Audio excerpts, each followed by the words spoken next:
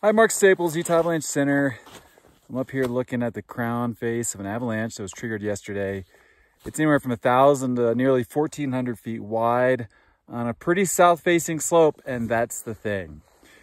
We're accustomed to thinking that south-facing slopes typically have stronger snow, and in this case, we have a crust that was buried the night before Valentine's Day that has some small facets above and below it, and that's what this broke on. And what that allowed this avalanche to do is just break out over a huge area.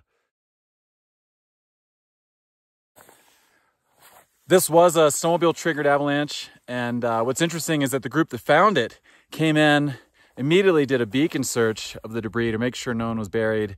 There very well could have been. There's at least one hole where it looks like a snowmobile was partially buried and pulled out of. You can see it over my shoulder down where my snowmobile is parked. And it sounds like maybe there's another hole somewhere I wasn't able to find. But anyway, close call here.